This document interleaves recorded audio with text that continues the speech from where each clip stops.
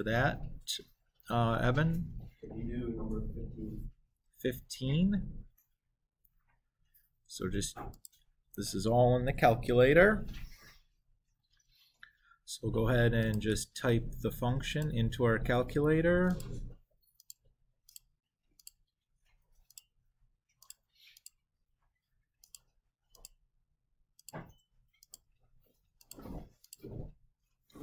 And then I need to set a window on this. Probably the easiest thing to do is just to do zoom standard. Since we've been changing windows around, I see one local maximum here and one local minimum there. To find the local maximum, I'll press second and trace. Select the maximum command. It's going to ask 3 questions, left bound, right bound, and guess. The left bound, I'm going to pick a point over here.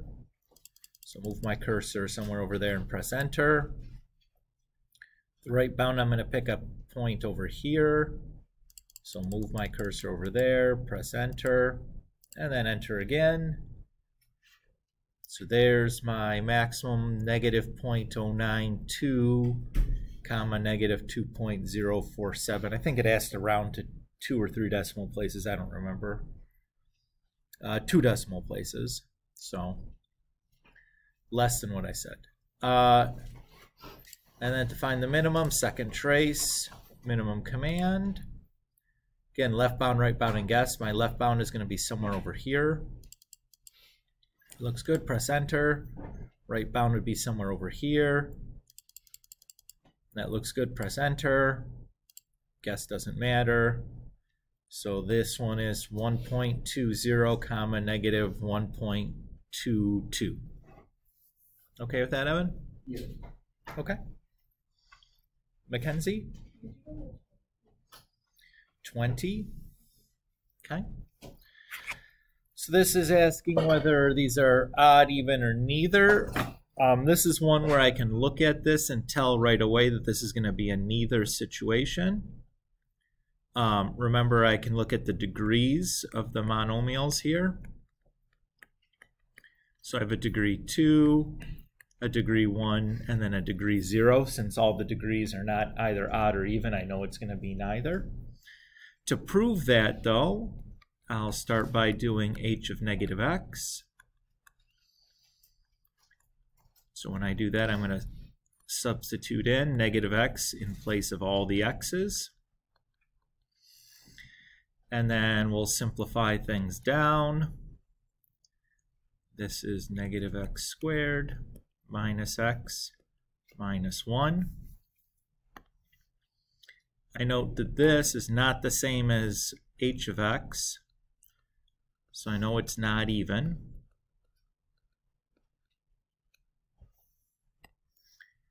If I try to factor a negative sign off,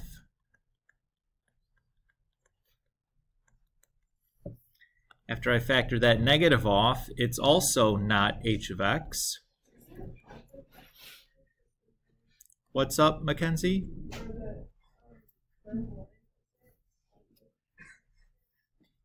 Well, negative x squared is negative x times negative x, which is positive x squared, and then I still have the negative sign out front.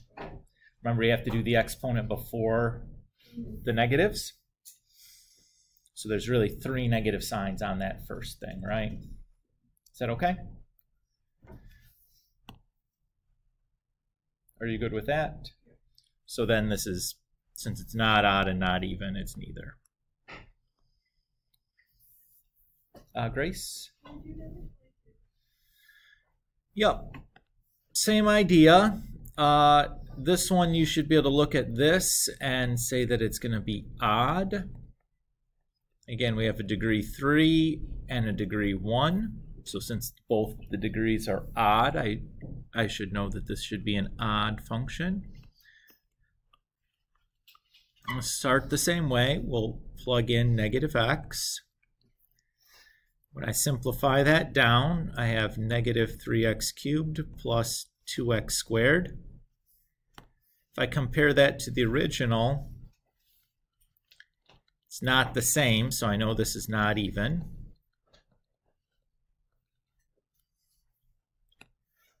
if I factor off a negative sign, I do have the original inside the parentheses. So this is negative k of x. So this is odd. Is that okay, Grace? Sure.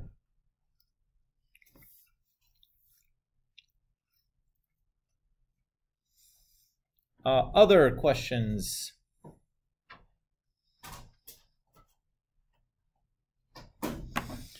Cool. Let me just check real quick where we left off talking about here.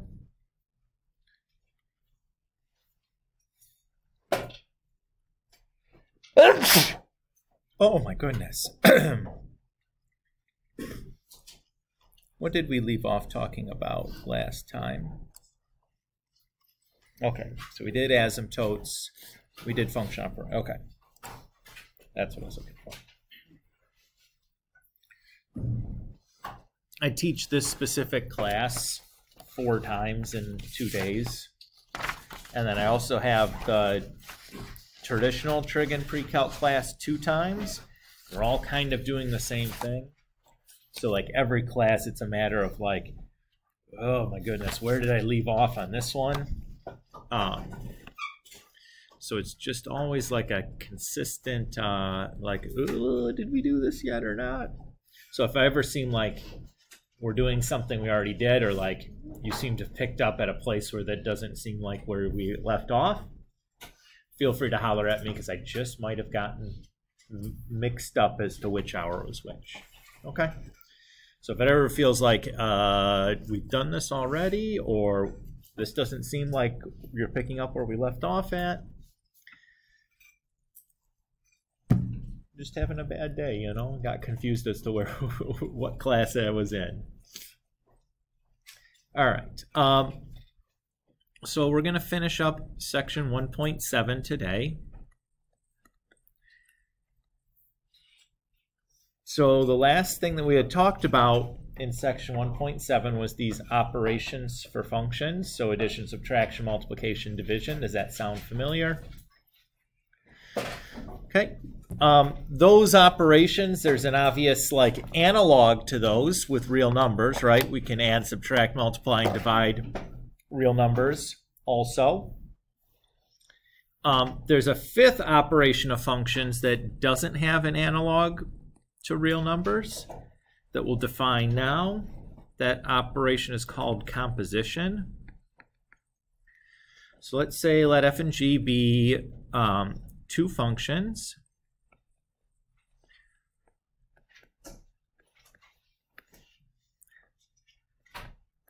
Such that the domain of f intersects the range of g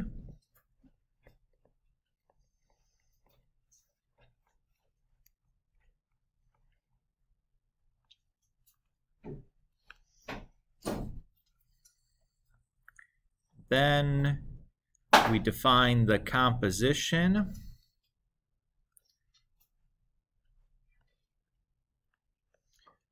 of f and g as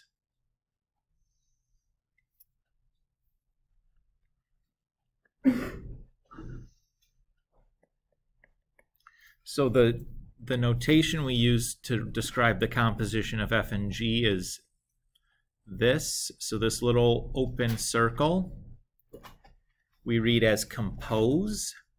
So when I read this line, it's like f compose g of x.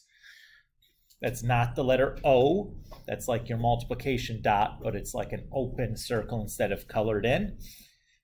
So this is not the word fog. Do not say that, because it hurts your math teacher's ears, makes him very sad. So this is f compose g of x. And what this tells us is that we're going to do f of g of x.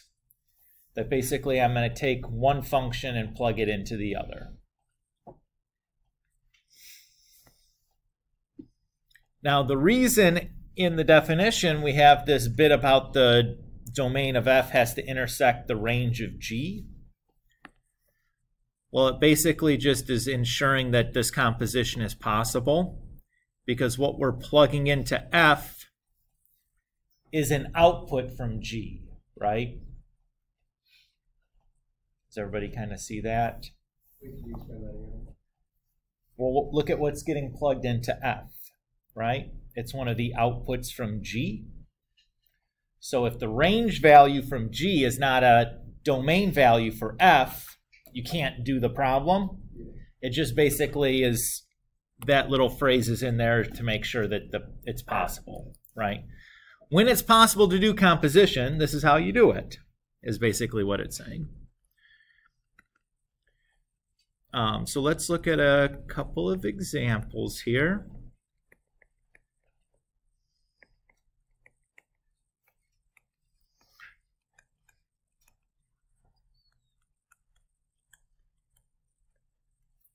Okay. So here's a function f of x and g of x. Let's do a couple of examples. So let's do f composed g of x to start with. So our definition says that, okay, this is just f of g of x. And I know g of x is the function negative 3x plus 4. And when I have function notation like that, it tells us, okay, I'm going to go to my function f, and everywhere where I have an x, I'm going to replace it with, in this case, the expression negative 3x plus 4.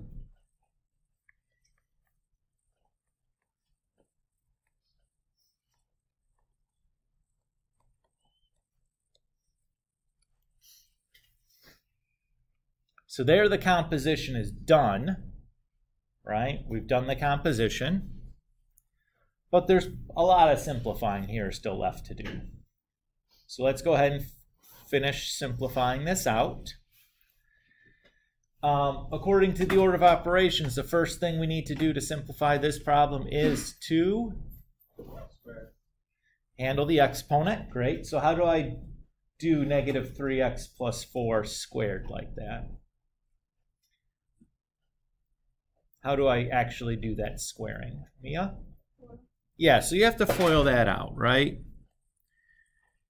That this means that we really have negative 3x plus 4 times negative 3x plus 4.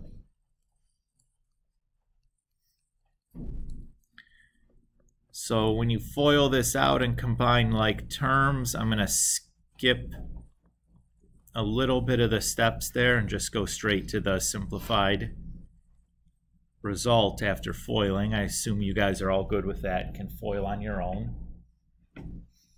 The next thing I would do is, if we're simplifying, distribute. So the 2 will get multiplied through and the negative 3 gets multiplied through.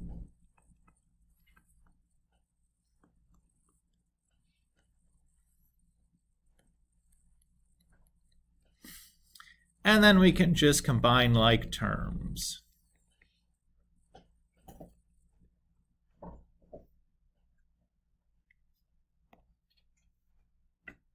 And there's our answer. We okay there?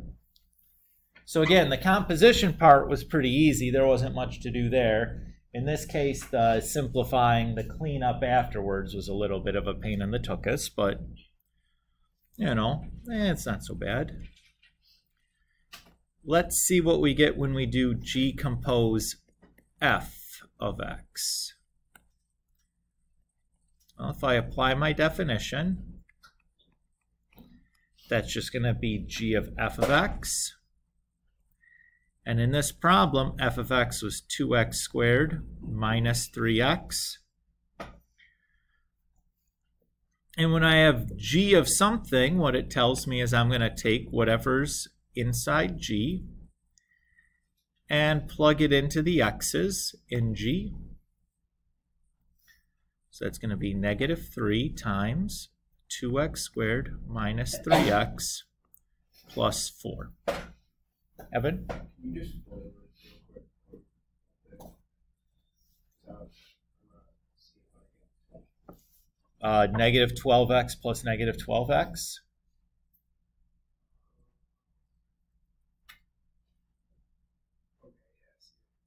Okay.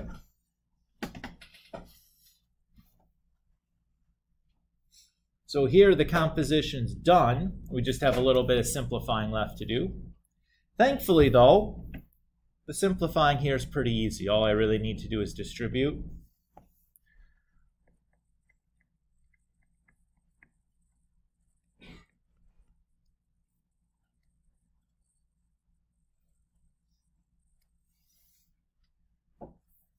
And there's no like terms to combine, so that's that. Now, if I look at these two results and I compare them, you should notice right away that they're not the same thing, right? An important observation with composition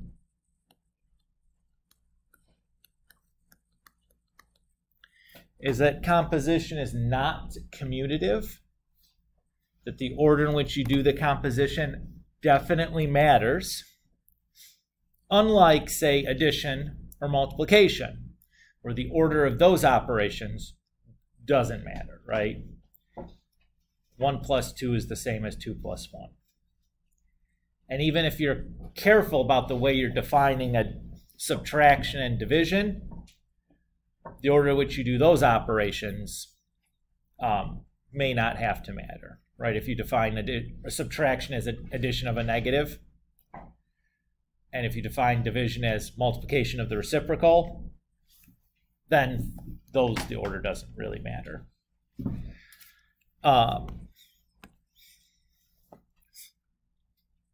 Now, there are some cases where composition, the order in which we do the composition doesn't matter. One of those cases is a very special case that leads to the following definition. So let f and g be two functions.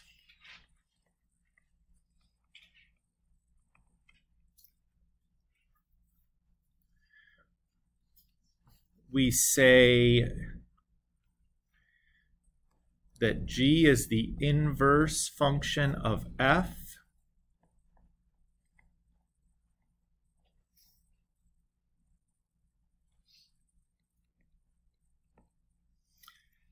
If and only if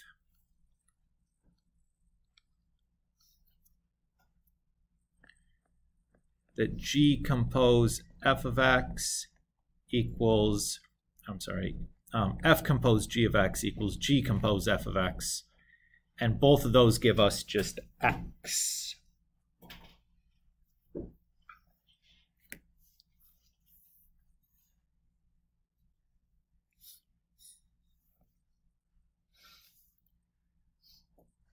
So basically what this is saying is that these two functions f and g basically cancel each other out, right? If I take an input and I do f to it, I get some output.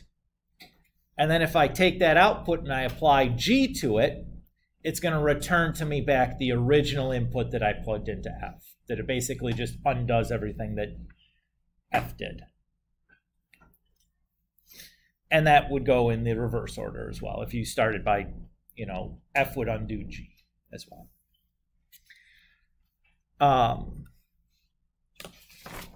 So this is a nice way of that we've given to verify that two things are inverses. But how would we go about actually finding an inverse? Let's review how to do that.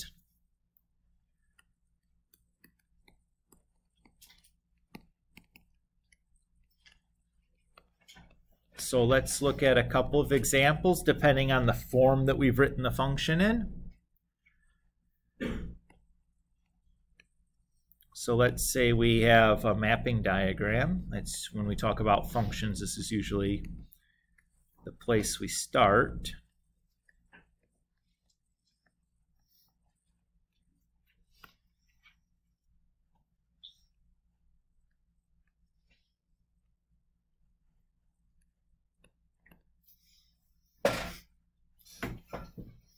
So let's say we have this function f that takes 1 and sends it to 4. It takes 2 and sends it to 6, and takes 3 and sends it to 5. If I want the inverse then of this, I'm going to want to take 4 and send it back to 1.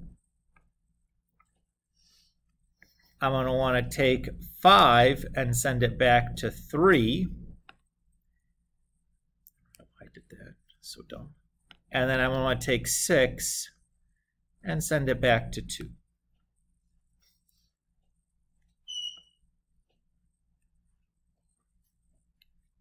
And the name we give for that would be f inverse. So when I put that superscript onto a function, it doesn't mean like the reciprocal here. It's just a notation that we use to describe the function. So an exponent on a number, a variable, is going to mean something than an exponent attached to a function label, right? Just to be clear. F inverse doesn't mean 1 over f, but 2 would mean, or 2 to the negative 1 would mean 1 over 2. Okay?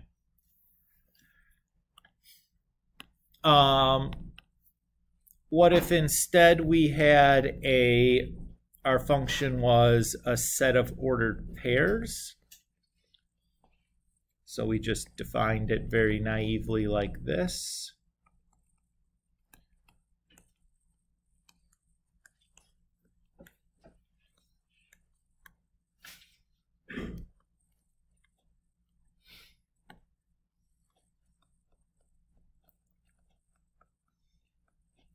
So in our function, -2, we send to 4. So our inverse needs to take 4 and send it back to -2. In our function, we send -1 to 6. So our inverse needs to take 6 and send it back to 1. The function sends 3 to 8. So in the inverse, we need to send 8 back to 3. And the function, we send 5 to 8, so the inverse needs to send 8 back to 5. Do you notice anything about this inverse right here?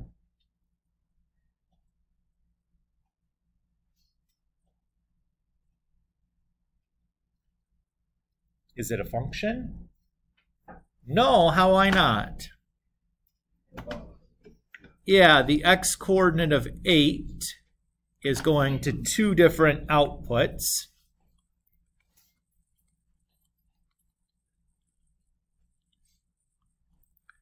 What about the previous example? What about f inverse up here? Is this a function?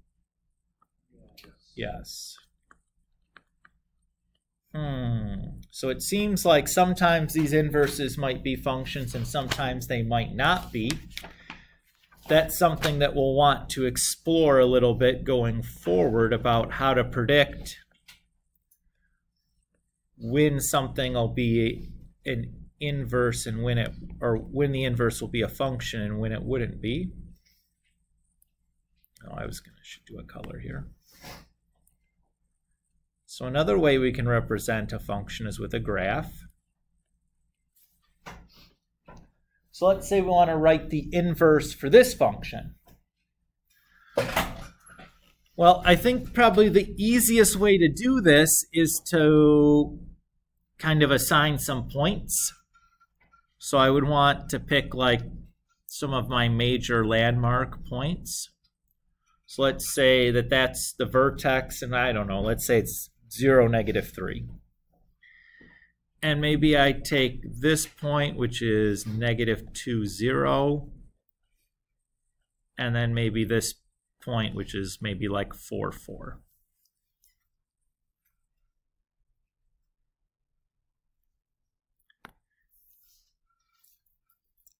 So I'm going to do the same thing that we did with our set of ordered pairs.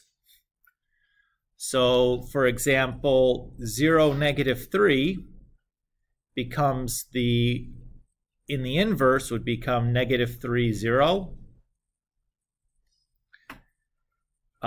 0, -2, or -2, 0 in the inverse is going to become 0, -2. And then 4, 4, well, that still stays 4, 4, right? Now, let's write the coordinates here.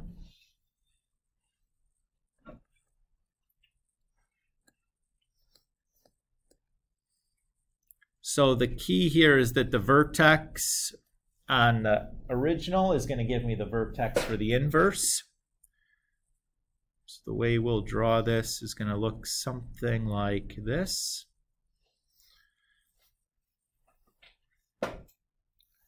What do we notice again here? Not a function. Yeah, the inverse is not a function. I guess clean up some notation here. So that's what I think is the kind of the easiest way to draw the graph of an inverse, is to try to just grab a couple of key points and then translate them just by transposing the x coordinates and then drawing your graph. The other way to think about it is if I draw the line y equals x,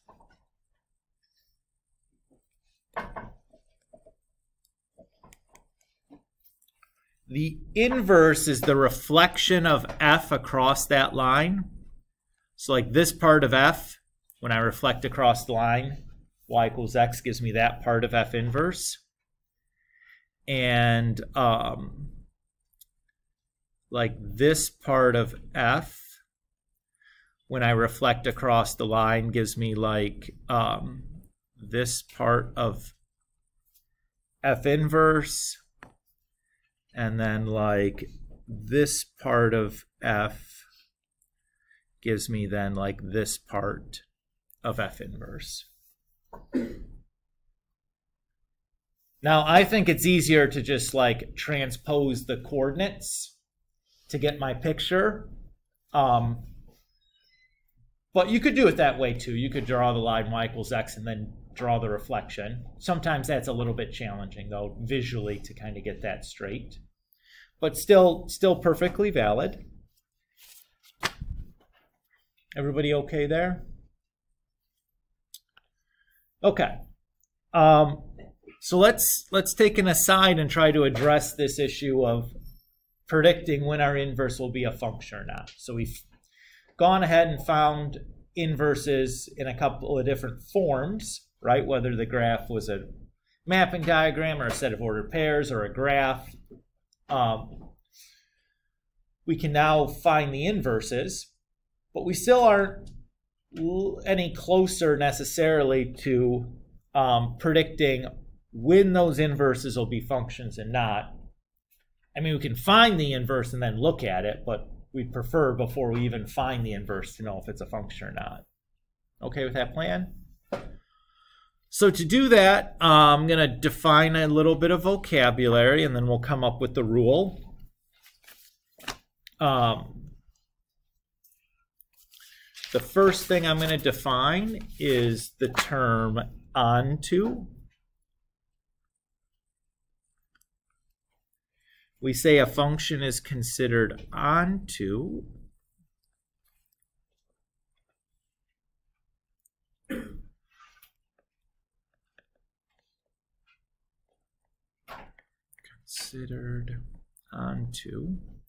and the alternative term for onto is the term surjective.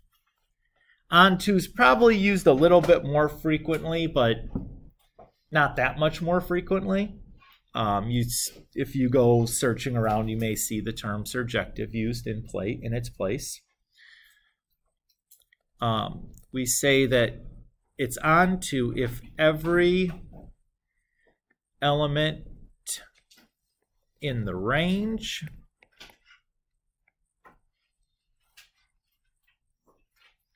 is mapped to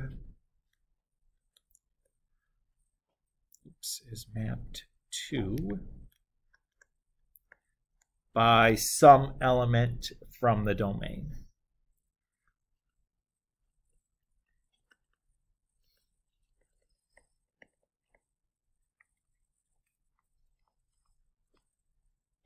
And we'll do some examples here in a moment to kind of show you how we can tell if something's onto or not, but I want to finish these other couple of definitions first. We say a function is considered one-to-one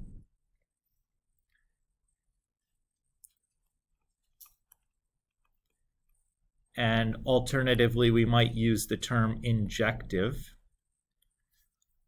Again, one-to-one is probably the more commonly used one, but it's not that much more common.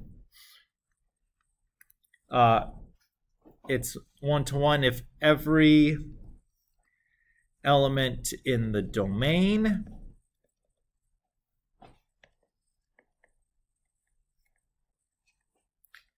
maps uniquely to a distinct element in the range.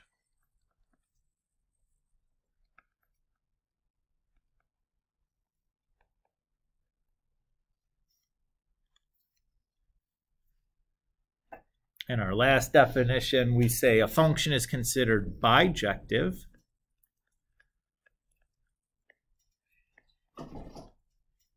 oops, I forget the word is there.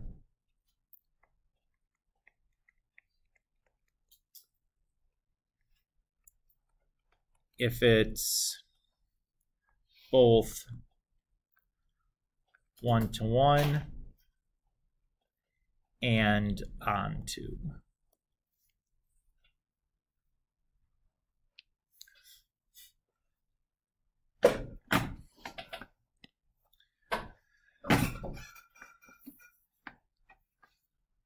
Okay.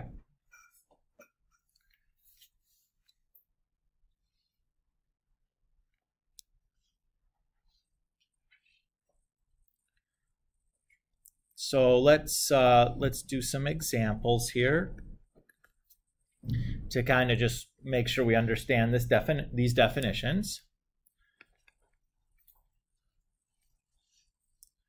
So let's say we have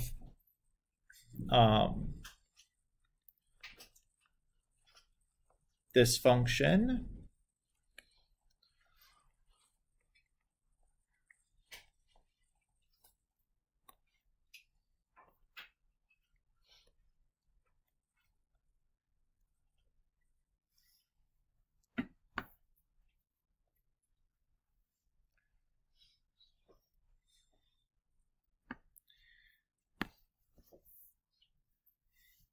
So is this function onto?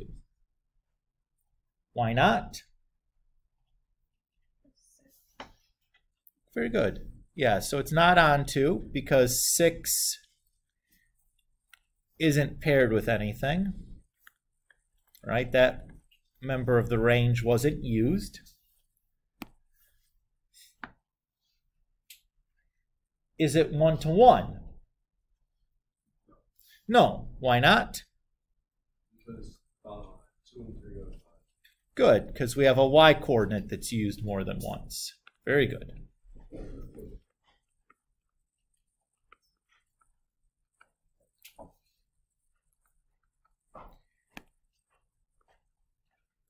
Now let's look what happens if we try to write this as write the inverse here. I'll call this F just to have a name for it.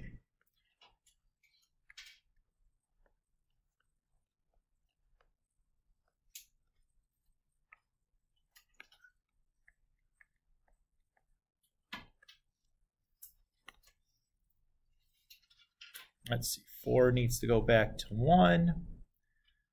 5 needs to go to 2, and 5 needs to go to 3.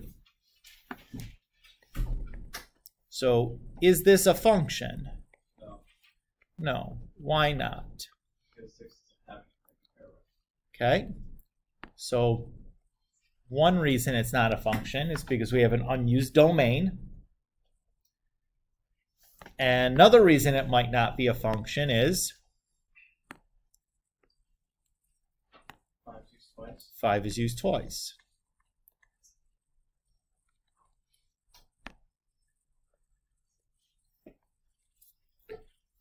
Now notice that 6 being unused,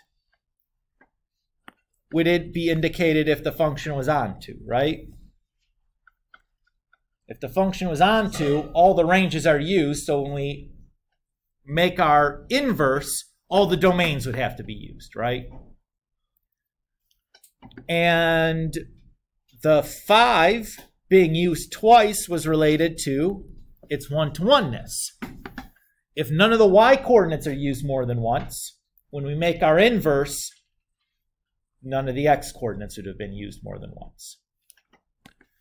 So what we find here is if f of x is bijective, if it's one-to-one and onto, then f inverse of x is a function.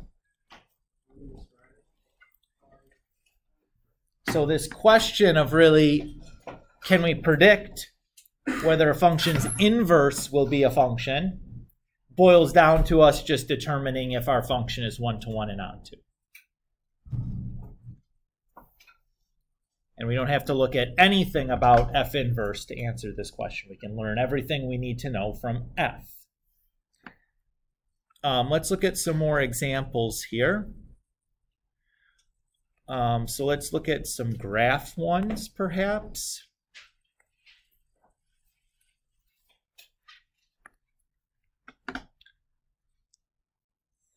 So let's say we have this. Is this onto?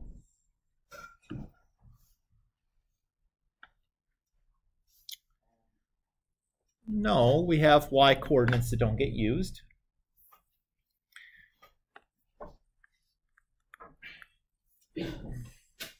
Is it one-to-one?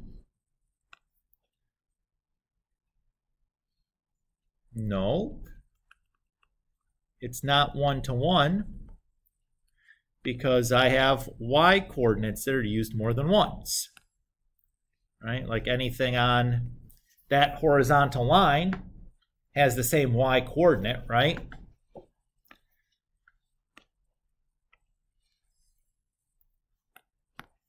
So just like we can use a vertical line test to check if something's a function, we can use a horizontal line test to check to see if something is one-to-one.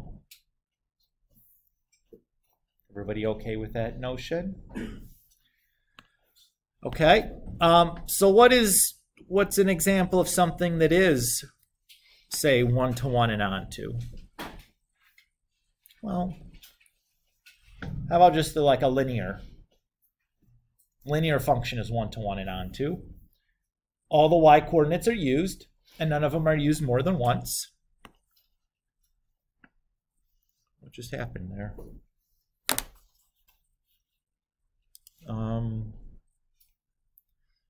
It's really strange. One second here, folks.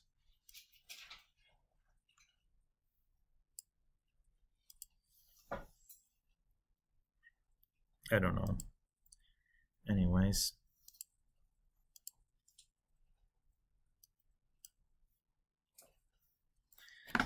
Well, I hope this video still looks okay. Something just happened with my monitors. I don't know. It was weird. How about something that's just one-to-one but not onto? What about this? Right? Not all the y coordinates are used, but the ones that are only used once. How about something that's onto but not one-to-one? How about this? All the y coordinates are used, but there's definitely some that are used more than once, right? So this one is one-to-one and onto. This is just one-to-one. And this one is just onto.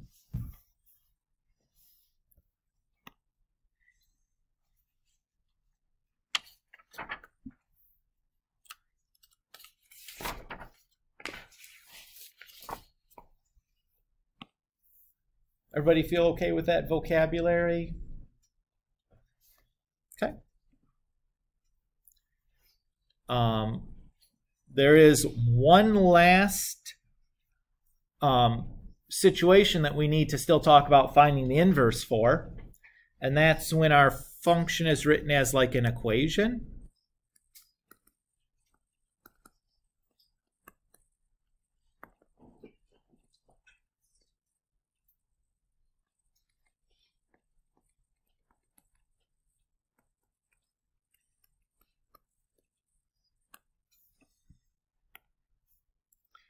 Okay. So let's say we have the function f of x equals 3x minus 7. What we do for a situation like this is I would start by replacing my f of x with a y. So I'm just going to write it so it's not in function notation anymore. And then I'm going to use algebra to get the x by itself. So in this case, I would add 7 and then divide by 3.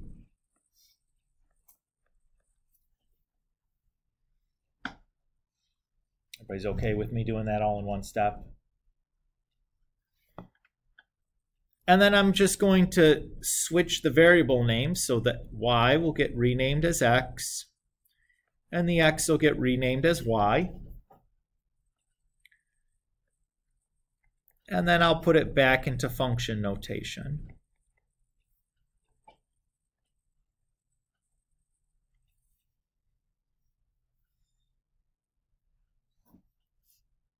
Also, when you divide by 3, you could write that as like x over 3 plus 7 over 3 if you wanted to.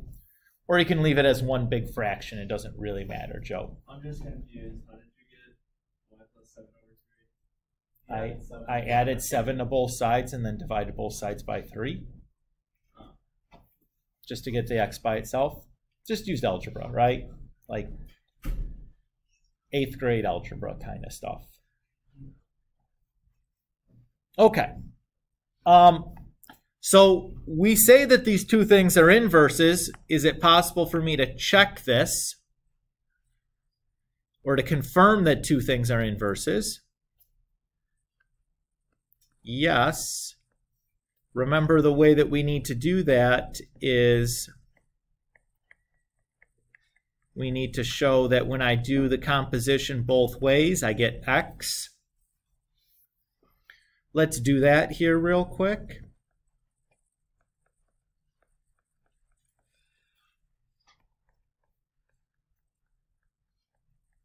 So the first one is f of f inverse. So I'm just going to take my f and plug in f inverse for x.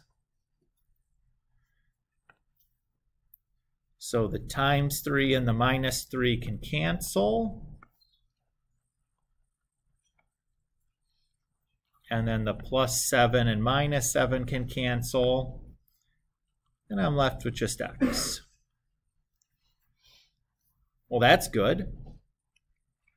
Then I have to do the composition the other way. So f inverse of f of x.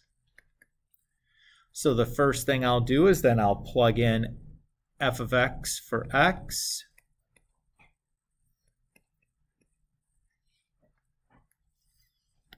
The minus 7 and plus 7 can cancel. And then the times 3 and divides by 3 can cancel. And I'm left with just x. So I got what I needed, right?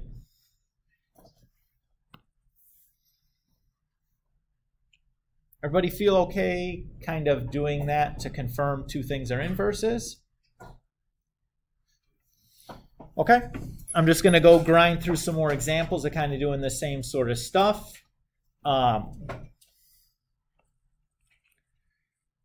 So let's say this time we have a function, say g of x, and that's equal to 2x plus 5 over 5x minus 8. Here, getting the x by itself will be a bit more challenging because I have x's in more than one location.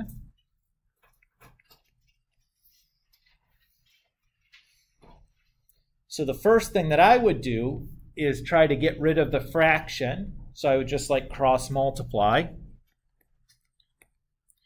So that's going to be 2x plus 5 equals y times 5x minus 8. And I'll distribute the y through.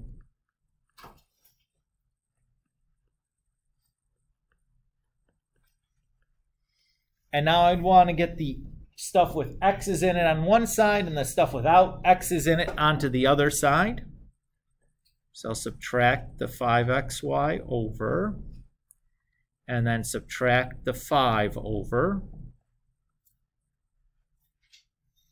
If I look at the left-hand side, there's a greatest common factor of x in both of those terms. So I'll factor that off.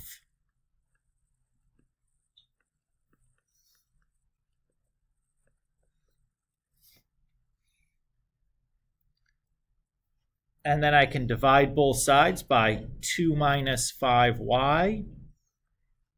And now I have the x by itself.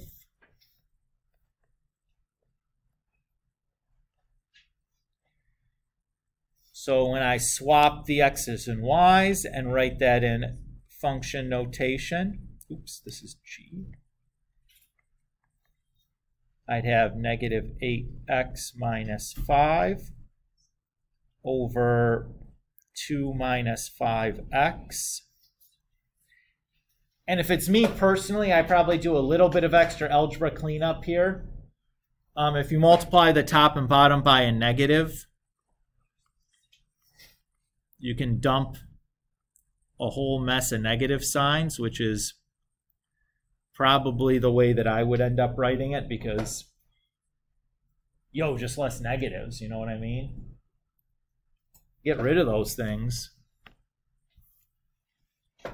Everybody okay there?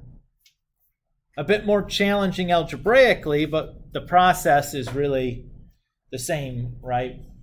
We get rid of the function notation by replacing or putting a y in there instead of the function notation. We get the x by itself, and we swap the x's and y's and rewrite using function notation again.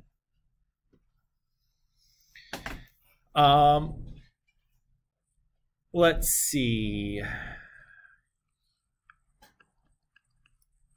Again, you could confirm that those two things are inverses by doing the composition thing. Again, I'm going to skip doing that in the interest of time so I can have enough time to run through all of these other examples. That one is a pain in the butt, though, to confirm that they're inverses, although still very possible. So again, let's find the inverse for this one. Again, replacing the function notation with a y. And then I want to get the x by itself, so what do I need to do first? Add 4, and then what? Divide by 3, I think I heard. And then what? Square root both sides. When I square root both sides of an equation, you have to remember to include the plus or minus.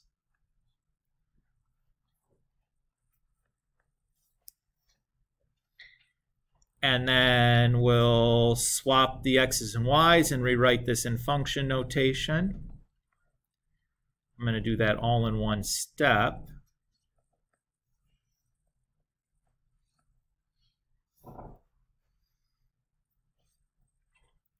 What do you notice about f inverse in this case, though?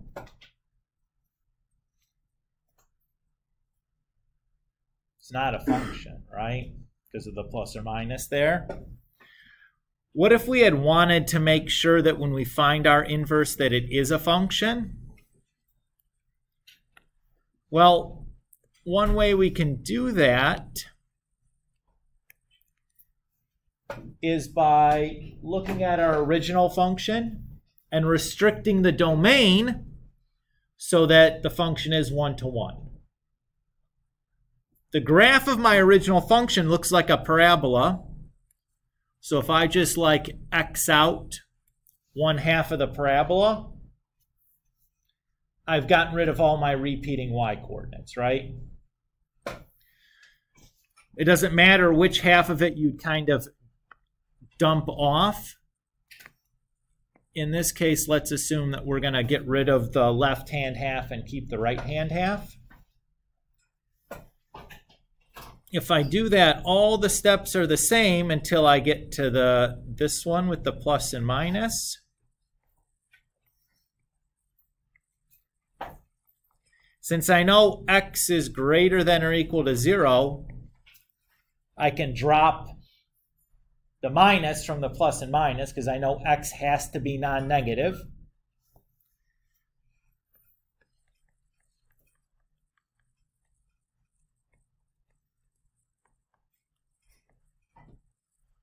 So if I wanted to restrict the domain of my original function, I can ensure that my inverse is a function.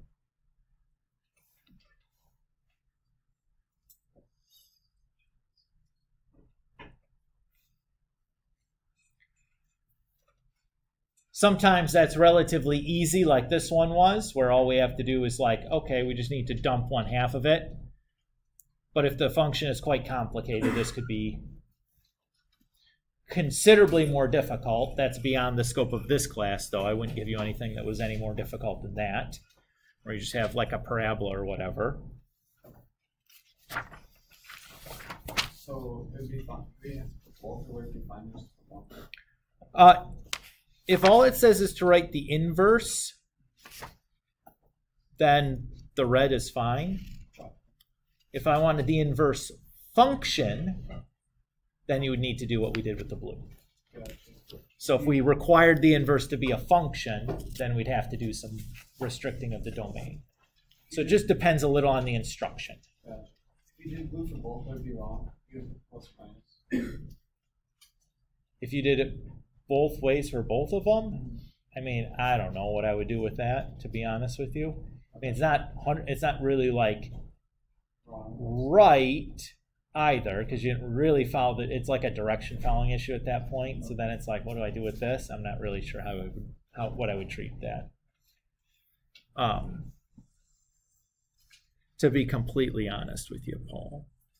So blue would be graph function. So it says, if the directions say find the inverse, red is good.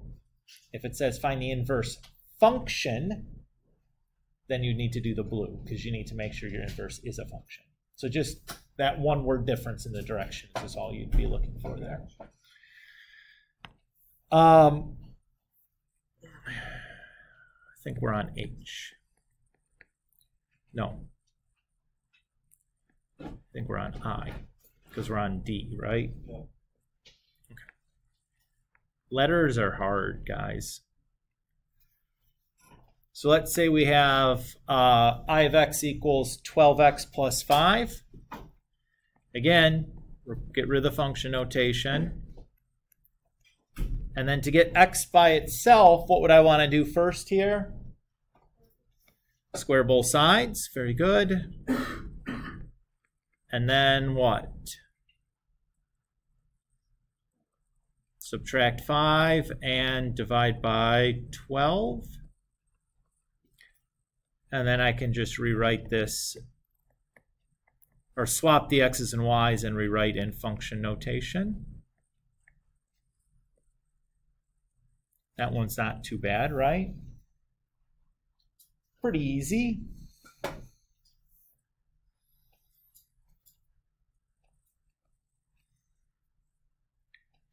So we're on J now is our letter, I think.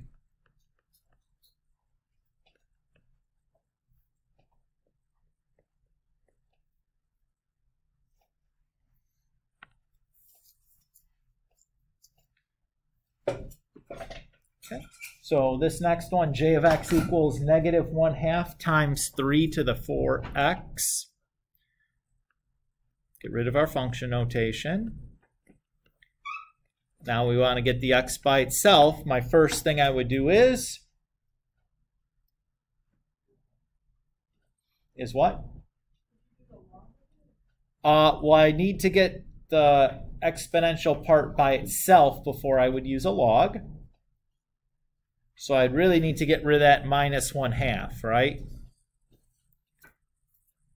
So how do I get rid of that? Grace? Good, multiplying both sides by -2, or you could think about it as dividing by 1/2. I prefer thinking about multiplication of a reciprocal when it involves fractions like that. And now that the exponential part is by itself, as Mackenzie suggested, we need to use a logarithm. Which logarithm do we need to use in this case? Log base 3. The base of my logarithm needs to match the base of my exponential.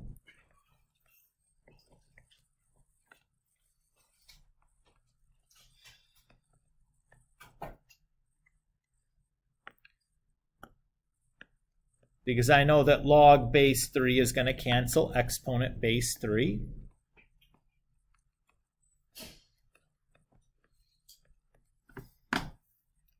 And then I can just divide both sides by 4, or probably the way I would write it is 1/4 times the logarithm. And then swap the x's and y's and rewrite it in function form.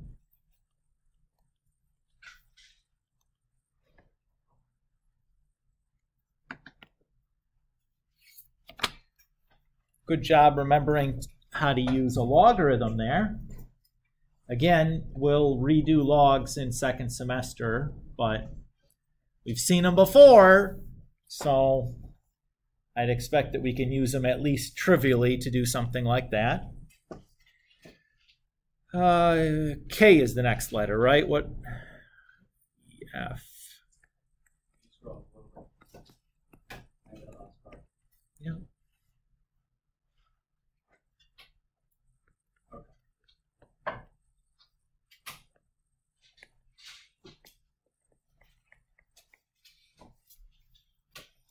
Okay, our next example here, k of x is equal to 5/3 the natural log of 7x minus 1. Again, get rid of the function notation. And then we want to start getting the x by itself.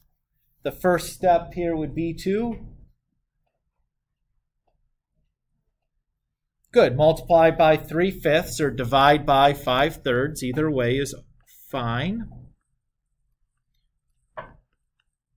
I like multiplying by a reciprocal. Dividing by fractions, I think, is kind of a silly way of writing it, but, you know, leaves you more simplifying to do later if you do that route, but it's not incorrect.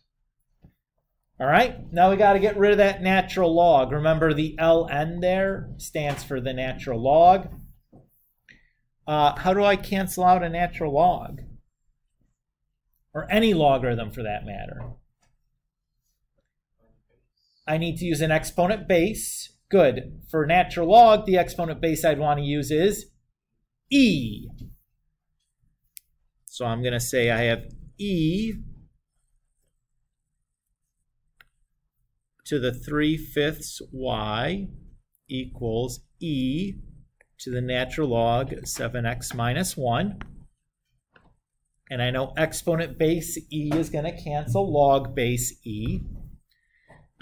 Notice that this e is an exponent base. That's why I've written it absurdly large, to make sure that we don't accidentally confuse it with multiplying by e. I do that mostly just so I don't confuse myself with my notation. So that leaves me with e to the 3/5 y is equal to 7x minus 1. Then I can just add 1 and divide by 7. Everybody good? So e to the 3/5 y plus 1 all over 7 is equal to x. And then we'll put that back into function notation and swap our x's and y's.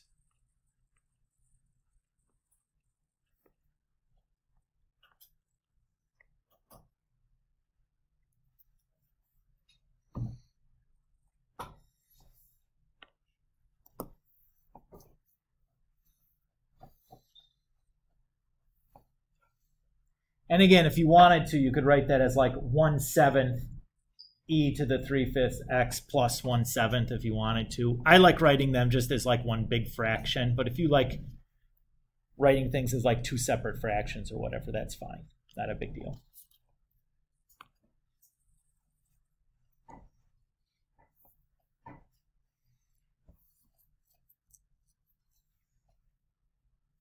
We feel okay on doing this? Again, this was a nice review because basically we just reviewed like the solving process for each of the function types we studied last year in our Algebra 2 class.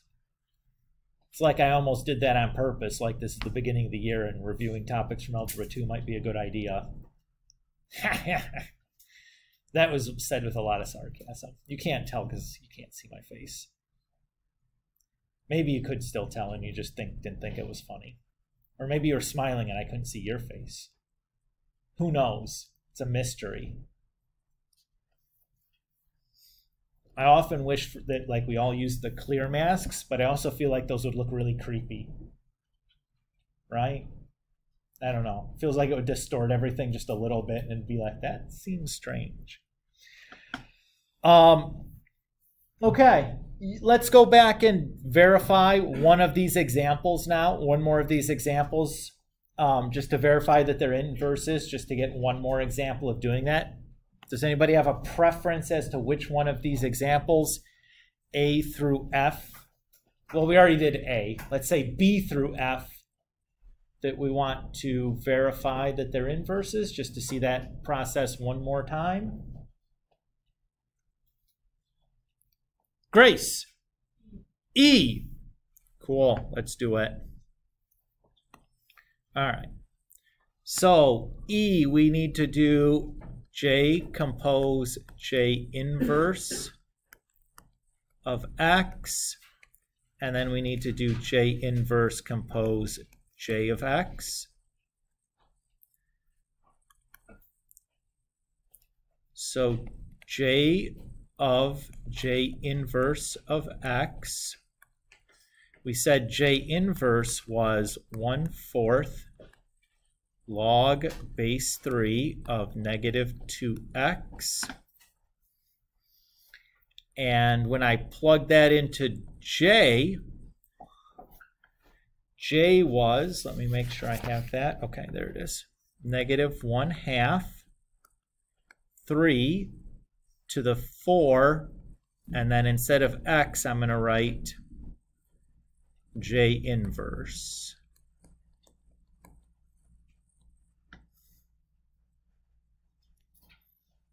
A lot of parentheses there.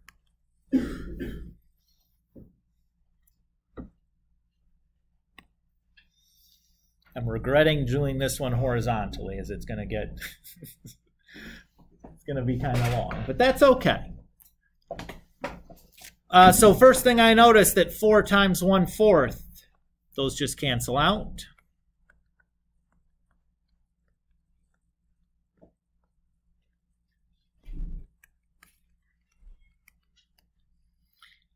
I know e to the log base 3, the exponent base and the log base match up. So that stuff cancels out.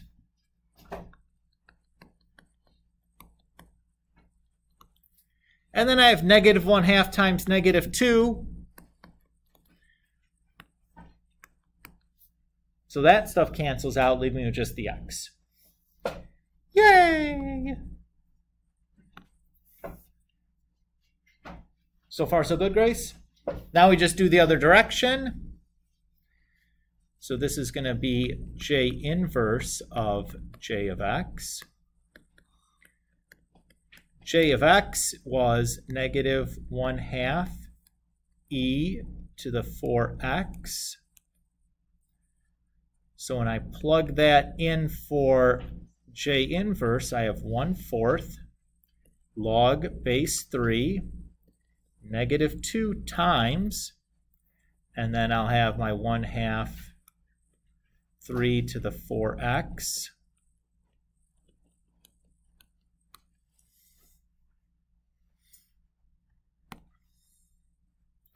Well, negative 2 times negative 1/2, those cancel out.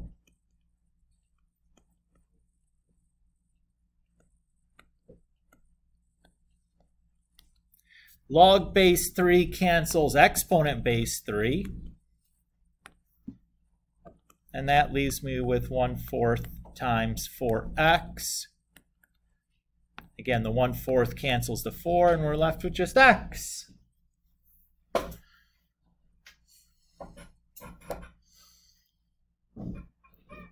Feel good on that one also?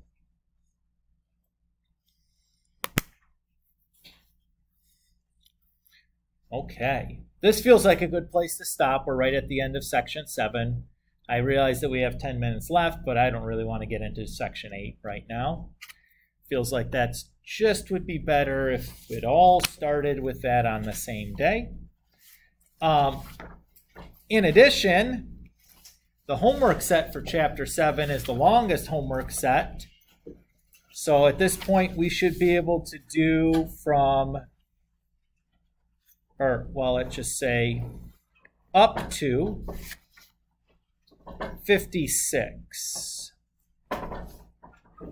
So I can't remember what I had said last time, but we should now be able to do problems up through 56.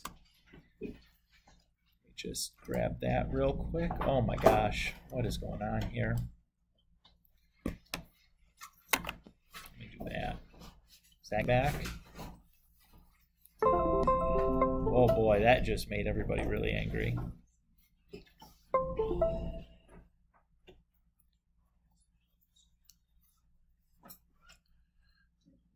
Is that? Okay, that got everything back. And just FYI, when I do the assignments, what all I'm going to do for your homework assignment here that's slated to be due the 5th is I'm just going to update the numbers again. Is that okay with you guys?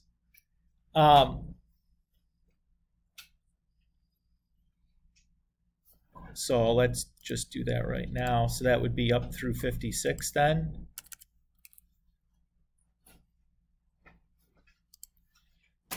So I'm not going to make like new homework assignments or whatever every time I update things. It's just going to like update the number in the homework center. Does that work for you guys? Okay. So I just want to make sure that we're communicating about like how I'm posting the assignments or whatever, because we don't have Power School where I can't make like, you know, a separate homework assignment for every day, because I'm not putting a grade in for anything on Power School, so I can like make them wherever I wanted to. Here, since I have to assign a grade to these things, I've just been like giving the due date and then just updating the numbers as we assign things. But we're okay with that plan. And FYI, the due date here is gonna be listed as Sunday. Considering we don't have school on Monday, I don't see any reason why the due date really can't be like Monday at midnight. So just FYI, if that helps you out at all when you're going and doing stuff and you're like, oh, I can just get that at Monday at midnight. Like, that's totally fine. So I won't check anything. And in general, guys, I don't start really checking the homework until like Monday morning when I get to school. So even if it's like a little bit past midnight or like 5 a.m. on Monday, like you're still good. You know, it's not a big deal. So just FYI, I just have to pick a time. So I just say like Sunday at midnight, but like realistically, I'm not looking at anything at midnight. You guys might have guessed that. And there's no Dropbox or anything to like record what time you actually finish the stuff at. So basically, if you've gotten it in there before I started looking at it, it's going to be fine. So, Joe? You go to IT. Of course. Hi, Joe.